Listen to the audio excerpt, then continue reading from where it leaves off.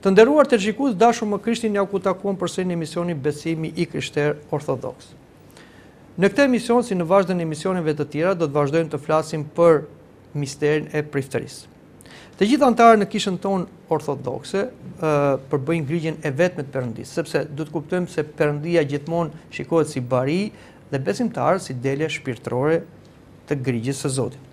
Të gjithë pra janë të barabartë përpara gjykimit të drejtë Perëndisë, por kisha është edhe trupi i Krishtit, dhe ashtu si një trup ka shumë gjymtyrë dhe gjymtyrët kanë funksione të ndryshme bashkë me organet, kështu edhe besimtarët në kishën tonë ortodokse kanë shërbesa të ndryshme, të cilet janë caktuar nga hiri i Perëndisë, nga shpirti i shenjtë.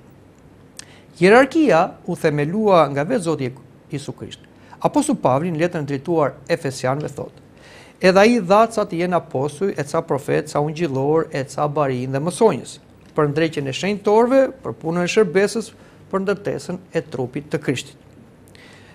Por askush në kishë nuk mund marrë një shërbes të veçantë që është shërbesa hierarkike ose priftërore, por vetëm ai që është i thirrur dhe vendosur rregullisht kanonikisht nëpërmjet misterit të prifterisë. Përsëri apostulli Pavli në lidhje me prifterinë thotë: "Edhe asnjë nuk e merr këtë prej vetes tij, por ai që është thirrur nga Perëndia si Aroni." Aroni ishte prift në dhjatën e vjetër. Sado e lartë të jetë shkalla e jetës morale të një besimtari, ai asnjëherë nuk mund të kryej shërbesën hierarkike pa shenjtërimin e veçantë. Kështu që nuk mund vjet asnjëherë një paralele ndërmjet shkallës së nivelit të moralit dhe shkallës së nivelit në hierarki, sepse prifteria ka një hir të veçantë që zbret mbi personat që janë thirrur për të kryer këtë shërbesë nga Zoti dhe kisha.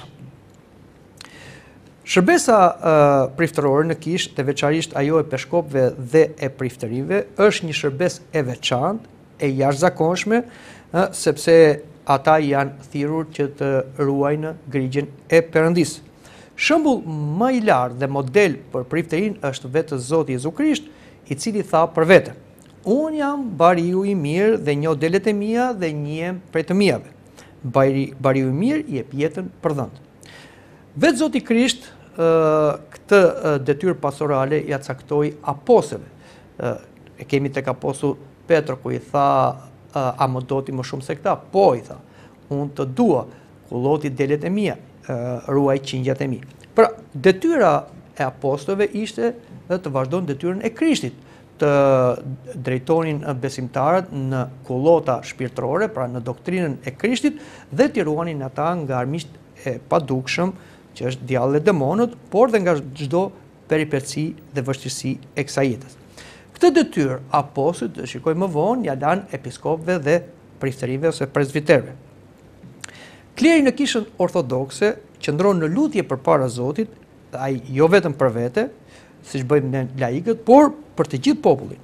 Ai është udhëheqës shpirtrash në shtegun e shpëtimit. Në kishën ortodokse, kleri është udhëheqës dhe jo sundues. Për këtë arsye, kleri ortodoks asnjëherë nuk qëndron me fytyrë përpara popullit, por me fytyrë përpara altarit, sepse ai drejton popullin e Perëndisë në lutje tek Perëndia. Dhe në emër të gjithë popullit, episkopi, prifti, duke u ndihmuar dhe nga diakonët, kryejnë në altarin e Perëndisë shërbesën më të veçantë, liturgjinë hyjnore, pra therorën e pagjakshme, duke i dhënë popullit të Perëndisë trupin dhe gjakun e Krishtit.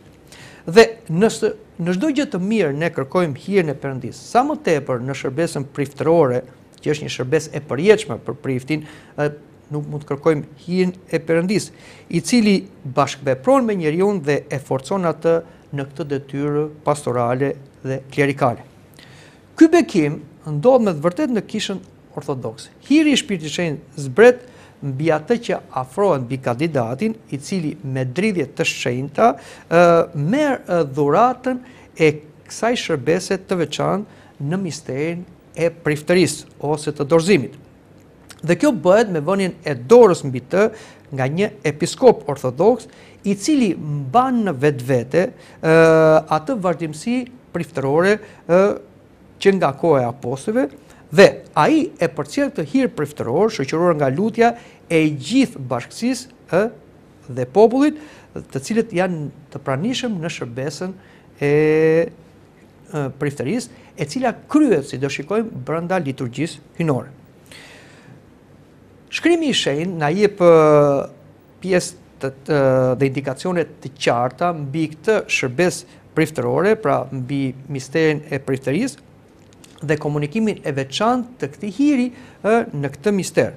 Për shembull, në veprat e apostujve tregohet që kur apostujt, të cilët vepronin sipas mësimeve të Krishtit dhe frymëzimit të Shpirtit Shenjtë, e panë të nevojshme që të caktonin disa njerëz të shërbenin në përtryeza për në ndarjen e ushqimit, ata bën thirrje që të zgjidhen disa njerëz me besim dhe dashuri të veçantë. Dhe mbasi zgjodhën këta, dhe ishin 7 veta, atëherë vun duart mbi ata dhe i transmetuan këtë hirin të diakonisë, të shërbimit.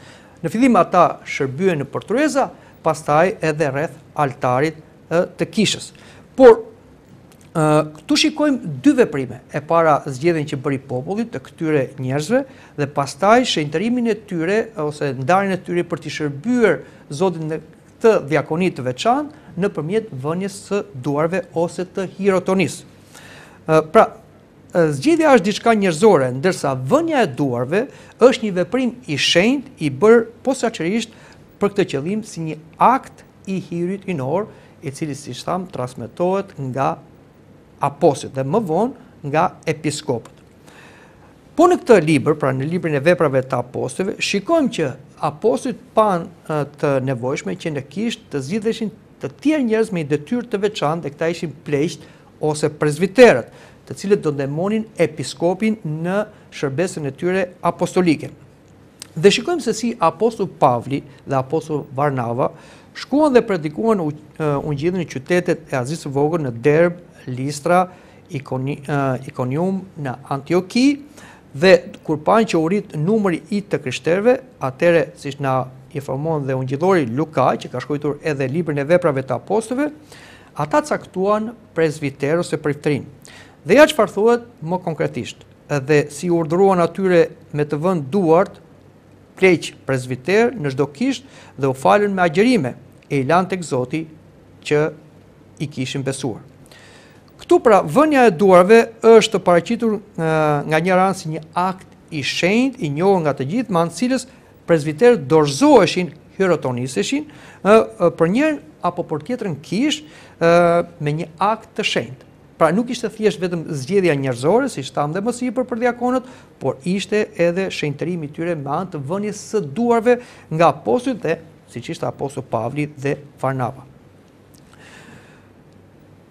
Përsëri apostulli Pavli këtë detyrë të veçantë të episkopëve dhe presbiterëve e tregon kur ai ka bisedën e fundit të lamtumirës me prifterinë e Efesit, të cilët i mbledh ata dhe i thotë që Perëndia ju caktoi presbiter, prifteri të Grigjës Perëndisë dhe keni përgjegjësi për këtë. Së fundi, në letrën drejtuar Timotheut, ne kemi një indikacion të qartë dhe direkt të dorëzimit të tij si një episkop. Kështu, në letrën drejtuar Timotheut, në letrën e parë, na thuhet: mos i pa kujdesur për dhuratën që është e këtij, e cila t'u dha me anë profecie dhe vënien e duarve të pleqësisë mbi ty. Pra, Timotheu ishte zgjedhur nga besimtarët dhe mbi të ishte bërë një shërbesë e veçantë, shërbesa priftërore, dhe ai sipas profecive, por në mënyrë të veçantë sipas vënies së duarve të pleqësisë udhëhequr nga apostulli Pavli, ai ishte thirrur në detyrën e lartë të episkopit, të cilët ishin pasuesit e apostujve, bashkëpunëtorët e apostujve. Në letrën tjetër, pra, në letrën e dytë të Timotheut shkruhet: unë po të kujtoj ty të ngjallësh përsëri dhuratën e Perëndisë që është e këtij me anë të vënies së duarve të mia mbi ty. Pra këtu na duket më qartë se si apostulli Pavli e hirotonisi Timotheun episkop. Pra, duke i bashkuar këto dy pjesë, ne shohim që Timotheu ishte dorëzuar në episkop nga apostulli Pavli, siç tham, ose çfarë është e njëjta gjë nga një pleqësi klerikësh e kryesuar nga apostulli Pavli. Dhe kështu në këtë akt të shenjtë ishte komunikuar tek Timotheu dhurata e Perëndisë Dhe kjo dhuratë mbetet tek ai përgjithmonë dhe ati kërkoi ta gjallëronte këtë dhuratë të episkopit të Bariut të Grigjës së Perëndisë. Pra, zgjedhja dhe dorëzimi në klerik, siç tham, e kemi që nga krishterimi i hershëm, tregon se apostujt themeluan 3 shkallë klerikale, pra ose shkallë hieratike. Shkallën episkopale, të presbiterëve dhe të diakonëve. Dhe të gjitha këto vazhdojnë në kishën tonë ortodokse nëpërmjet misterit të prifterisë. Pra, kisha vazhdon të shtrihet gjatë kohës të hapësirës dhe brenda kohës të hapësirës thirren të tjerë besimtarë që të kryejnë këtë shërbes të veçantë në kishë nëpërmjet dorëzimit të tyre ose nëpërmjet misterit të prifterisë. Ndose në kishën e vjetër, dorëzimi në prifteri ndodhte pas zgjedhjes të përgjithshme me përqimin e komunitetit kishtar apo të kishës lokale, ky dorëzim në vetvete ishte një akt i ndarë dhe i dalluar nga përqimi apo zgjedhja dhe kryej nga persona të barabartë me autoritetin e apostujve, dhe të cilët vazhduan këtë hir, dhe këta pra ishin peshkopët. Vetëm peshkopët kanë të drejtë në kishën tonë ortodokse të hierotonisin prifterin dhe diakon. Askush tjetër nuk mund ta marrë këtë detyrë, sepse vetëm episkopi e ka të plot prifterin, të trashëguar nga apostujt, dhe kjo quhet trashëgimi apostolike, dhe vetëm ai zgjedh si thash presbiter ose prifteri si bashkëpunëtor të tij së bashku me diakonët. Në dëshmit më të vjetra, në lidhje me misterin e prifterisë në kishën e hershme, kemi nga Shën Ireneu i Lionit, shekulli II, nga Tertuliani, Shën Klementi i Aleksandrisë, të cilët të gjithë kanë një mendim të përbashkët, duke thënë se misteri i dorëzimit ka vazhdimsi apostolike dhe çdo klerik merr hire e dhënë nga Perëndia me anë të vënies së duarve. Kjo dhënie ka vazhduar pa ndërprerje nëpërmjet vazhduesve të apostujve, peshkopëve. Krishti dorëzoi apostujt e parë, pastaj ata dorëzuan të tjerë si episkop, si prifteri, si diakon. Kështu vazhdimësia shkon direkt tek apostujt. Kjo vazhdimësi, siç tham dhe më parë, quhet vazhdimësia apostolike.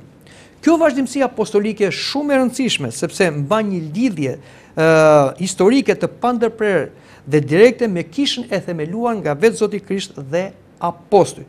Kjo garanton vazhdimësinë e pandërprerë të kishës në origjinë, si dhe doktrinën me apostujt e parë. Prandaj, kisha ortodokse është një kishë apostolike, sepse ajo ka trashëgimin apostolike, nuk ka asnjë shkëputje të këtij hiri apostolik gjatë gjithë historisë së saj.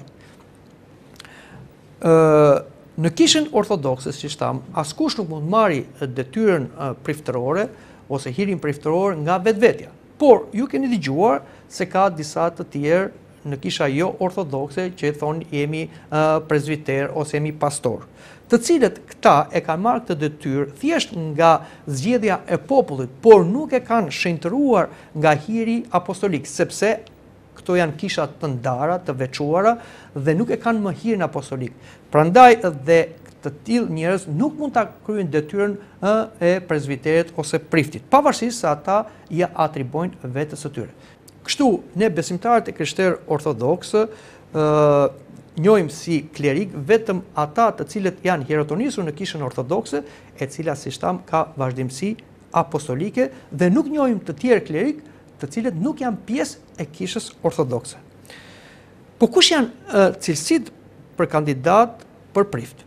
Një nga cilësitë kryesore dhe të domosdoshme që një kandidat thirret për prift është që ai duhet të ketë një thirrje dhe vokacion të brendshëm për këtë detyrë të lartë. Ai duhet kuptojë rëndësinë e madhe që ka hiri dhe detyra priftërore, sepse është një detyrë përpara Perëndisë dhe kishës. Prifteria është një shërbes dashurie dhe sakrifice, dhe asnjëherë ai nuk është një shërbes interesi dhe përfitimi. Ai kërkon një dashuri të madhe për Perëndin, për kishën dhe popullin, dhe një dashuri deri në frim. Thuhet që kur dikush bëhet diakon, ai ri me një sy hapur. Pra, ka një përgjegjësi të madhe si diakon. Por kur dikush bëhet prift, ai duhet i mbajë dy syt hapur dhe në një farë mënyrë, në mënyrë alegorike, duhet të jetë i pagjum nga meraku që duhet të ketë për grigjen e Perëndisë. Ti shërbesh Perëndisë është detyrë shumë e lartë dhe më e larta që mund të ketë një njeri mbi dhe. Dhe patjetër ti shërbesh Perëndisë është një privilegj shumë i madh, por ka dhe një përgjegjësi shumë e madhe.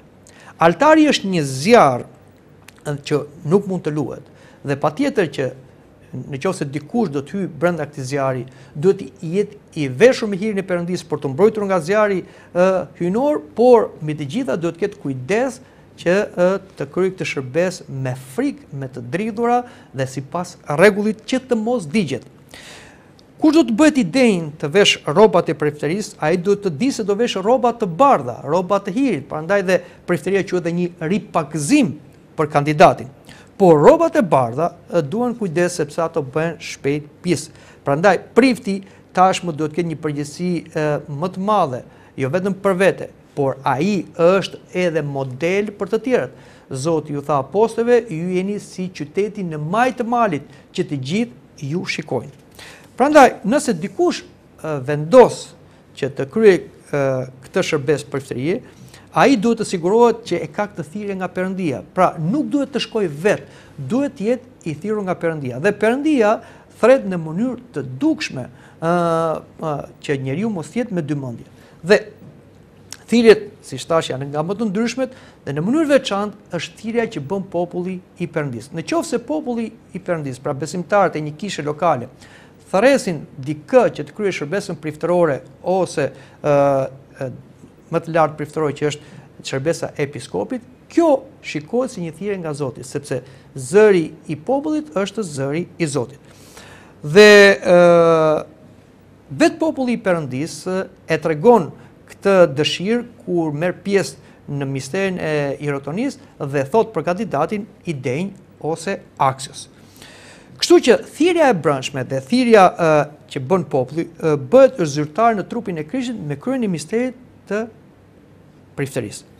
Kisha e mbledhur në Eukaristi, pra në kungatën hyjnore, kryen brenda shërbesës së liturgjisë hyjnore misterin e prifterisë, sepse si do shikojmë, klerikët janë të thirrur të ndihmojnë në këtë shërbes të veçantë dhe në lutjen zyrtare që ka kisha dhe në misterin më të madh që ka kisha, që është falënderimi hyjnor ose kungata hyjnore.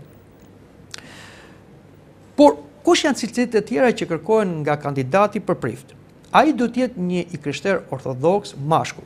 Pra, në kishën tonë orthodokse, klerikët si në gradën episkopale, priftërore dhe të diakonit janë patjetër meshkuj, pra janë burra. Pse? Sepse Zoti Jezu Krisht, që është i pari kryeprift, është burr dhe apostujt po ashtu, dhe po shikojmë në gjithë historinë e kishës, nuk kemi asnjë grua që të ketë marrë këtë hir priftëror. Gratë o morën vetëm detyrën e diakonit të shërbesës rreth altarit, po jo të kryerjes së misterit. Prandaj kemi diakoneshat e para që vazhdojnë në kishën ortodokse, të kemi gra diakonesha dhe sidomos këto janë murgesha. Por asnjëherë gruaja nuk mund marrë detyrën priftërore, sepse detyra priftërore është një detyrë udhëheqëse. Pra, është i thirrur prifti të udhëheqë popullin e Perëndisë. Por, sipas rendit që Zoti krijoi njeriu, njerëzimin, Adamin dhe Evën, ai i dha burrit detyrën udhëheqëse. Pra, siç thotë apostulli Pavli, dhe gruaja duhet i bindet burrit në të gjitha. Kështu që nuk mund të jetë gruaja që të udhëheqë popullin e Perëndisë. Prandaj dhe apostulli Pavli në letrat e tij thoshte që gruaja në kishë nuk duhet të flasë, duhet të heshtë, dhe nëse ajo ka diçka, duhet në shtëpi të pyesë burrin e saj. Patjetër që apostulli Pavli që i thotë këto gjëra kishte parë me hirin e Perëndisë rrezikun që gratë do dëshironin që të merrnin këtë detyrë priftërore që nuk i takon atyre. Prandaj edhe sot në liberalizimin, në këto lëvizje feministe, si mund themi, shikojmë që gratë kanë dëshirë të marrin dhe detyrën priftërore dhe sot kemi edhe gra episkope, prifteresha, por këto nuk janë pjesë e kishës ortodokse, janë pjesë e kishave heretike dhe skizmatike. Prandaj kisha ortodokse qëndron fort në doktrinën e Krishterë, por dhe në traditën apostolike. Vetëm burrat mund ta marrin këtë detyrë priftërore. Tjetër kërkesë është që personi ose kandidati i thirrur për klerik duhet të jetë jo i sapokthyer, që do të thotë jo i sapokthyer në besim.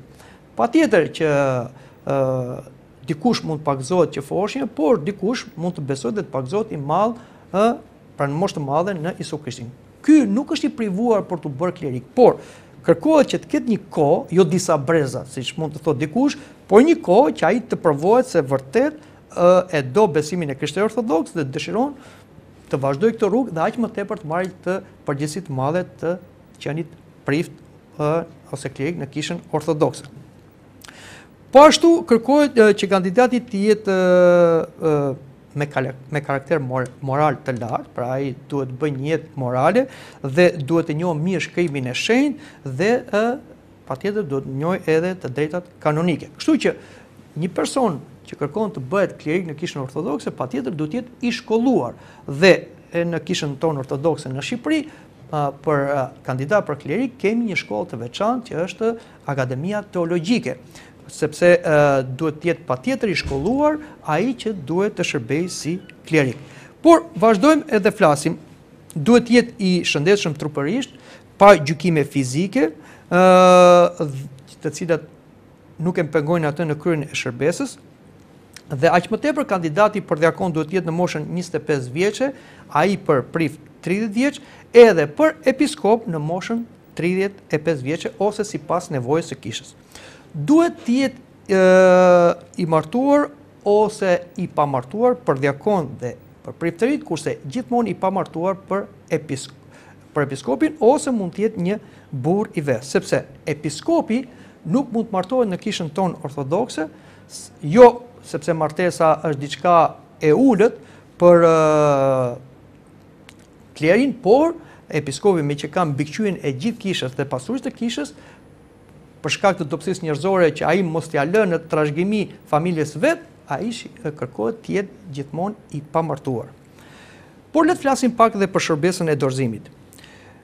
Misteri i dorëzimit, siç thamë, në kishën tonë ortodokse kryhet nga një peshkop, meqense vetëm ai zotëron prifterinë e plotë sipas trashëgimisë apostolike dhe ai mund t'ia japi të tjerëve.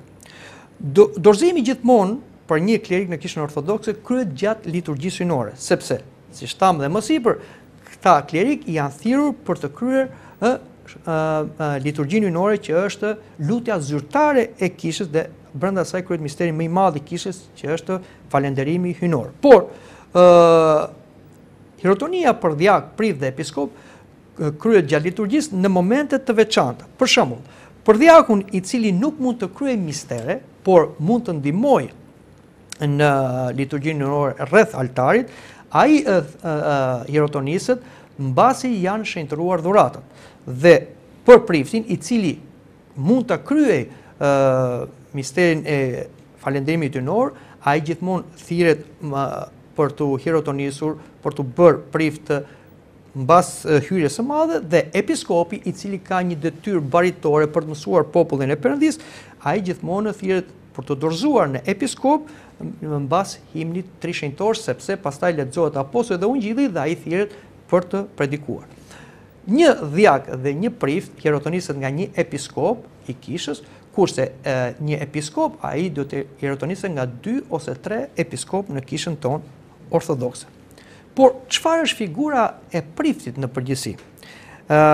Prifti është një delegat i episkopit. Pra, episkopi i jep priftit nga hiri priftëror që ai ka në bashkëpunim, në shërbim në një kishë lokale, por prifti ortodoks është prania sakramentale e Krishtit, e kryepriftit dhe bariut të madh.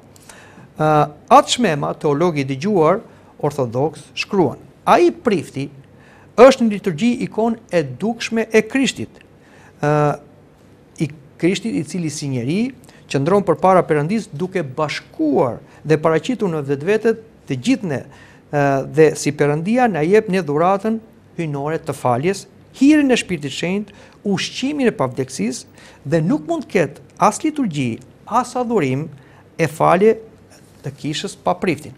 sepse është pikërisht detyra e tij të ndryshojë komunitetin njerëzor e toksor në kishën e Perëndisë, duke e bërë të përhershme në të shërbesën ndërmjetësuese të Krishtit.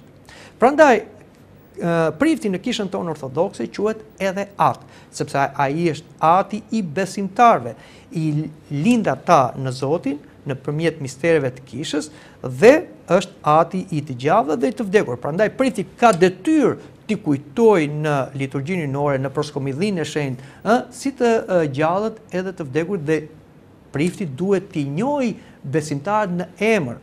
Dhe prandaj detyra priftërore është një detyrë e veçantë. Kështu që kisha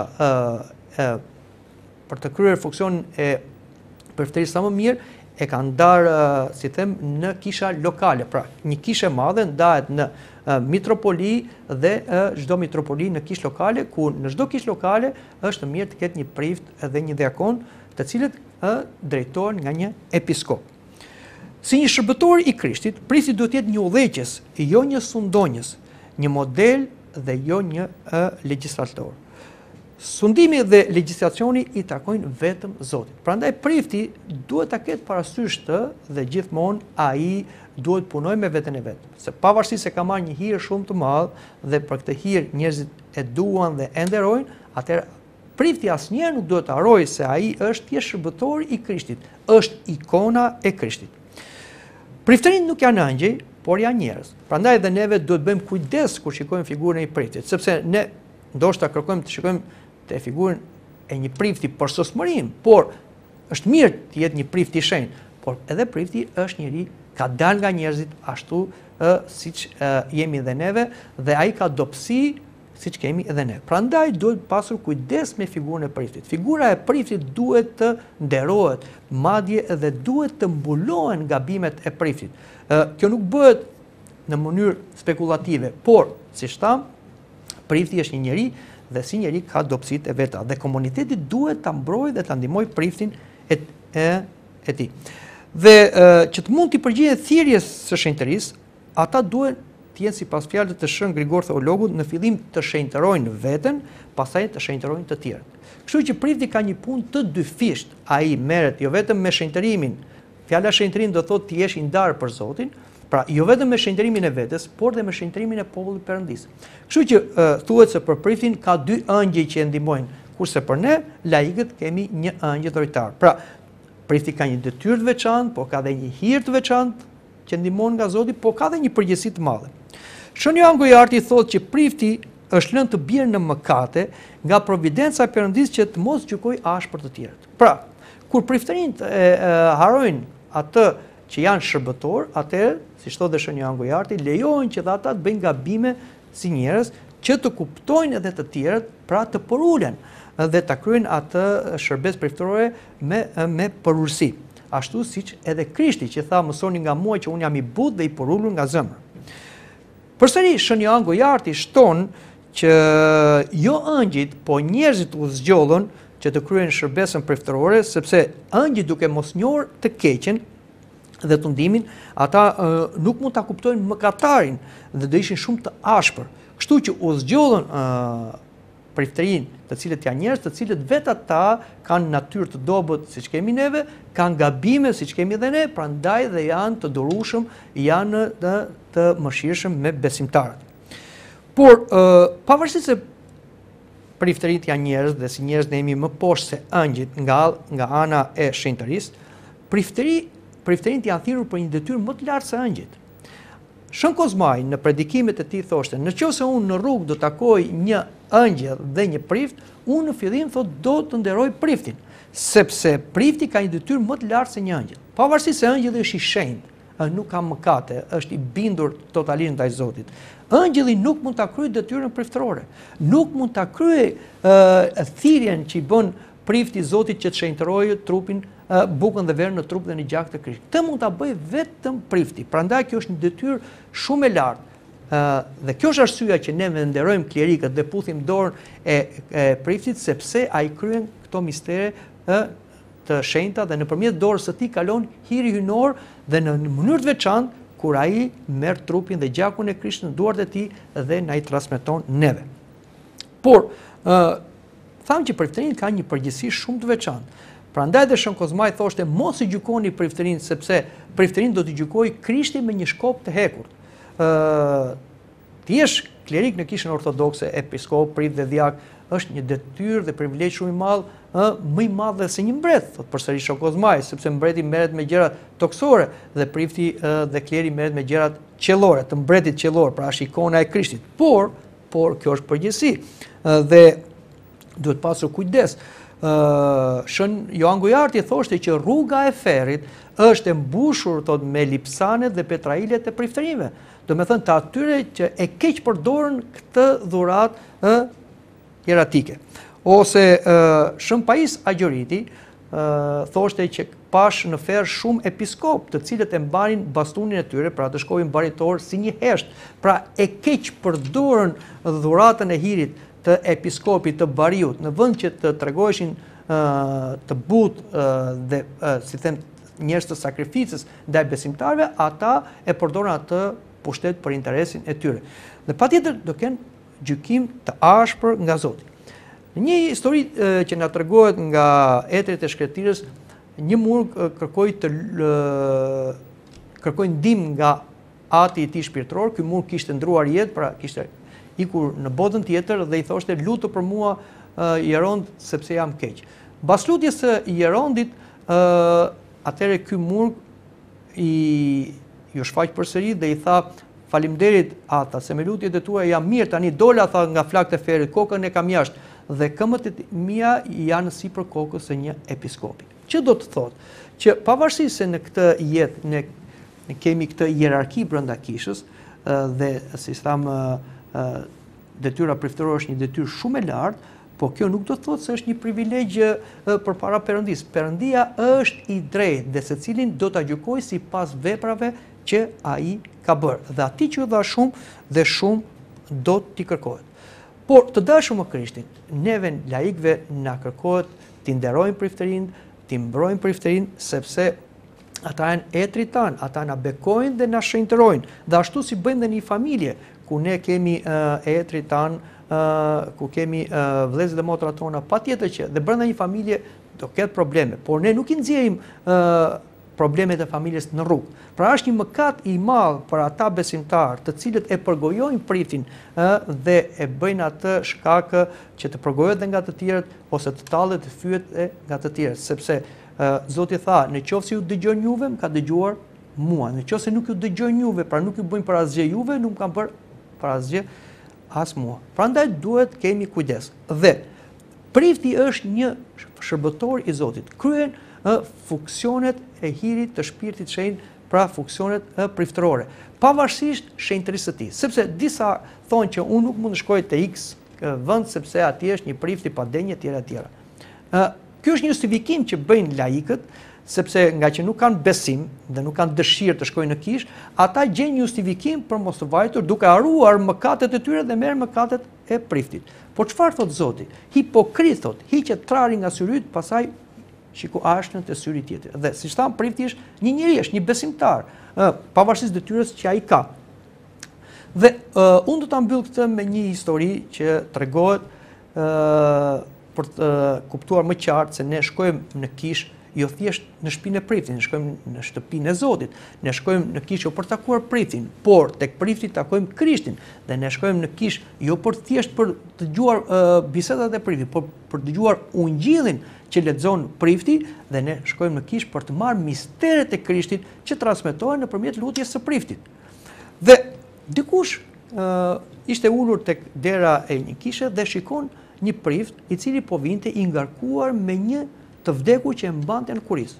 Dhe ai e mbante në kuriz dhe ecte zvarr në rrugë. Por sapo hyri te dera e kishës, i vdekuri thot zbriti dhe qëndroi te dera e kishës dhe prifti u drejtua, hyri, kryi shërbesën e shenjtë dhe pastaj mbasi doli, ky vdekur thot ju ngjit në kuriz dhe kështu vazhdonte prifti rrugën e tij.